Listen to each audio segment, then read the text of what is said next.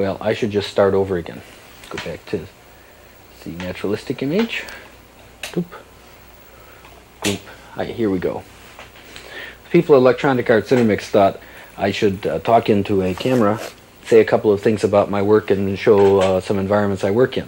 So this is the environment I work mostly in. Here's the image processor. The image processor is an analog computer, an analog video synthesizer, and by turning dials on it and sliding sliders up and down and rerouting cables, I can make it do a large variety of video activities. And here's the tape recorder, which this tape is being made. And this is the microphone cable and piles of tape. And a cold winter in Chicago out the window there. Back around. Now, the simplest way to show what the image processor does is to simply do some simple or primitive processing steps that it can do.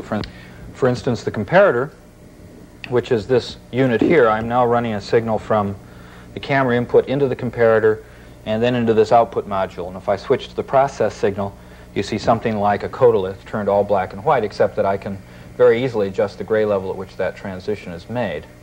Now that's one primitive processing step.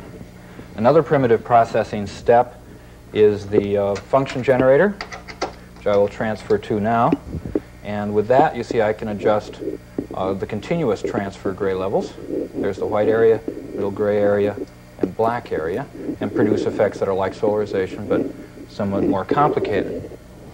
Another processing step that I can use is the differentiator, which is this module over here, which just extracts edge information. For instance, the white hand, which is a different color than the background, or a different value than the background, appear at the same value, because all non-changing, all constant values have been thrown out, and I look at edges. Another one is the value scrambler, which is this module here. I'm patching in here and out here, and I'll turn to that process.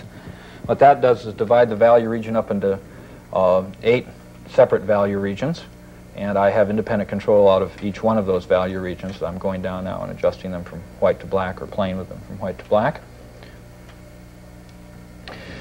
This module, like other modules, the knobs also can be done by control voltage, which allows for a more complex interaction.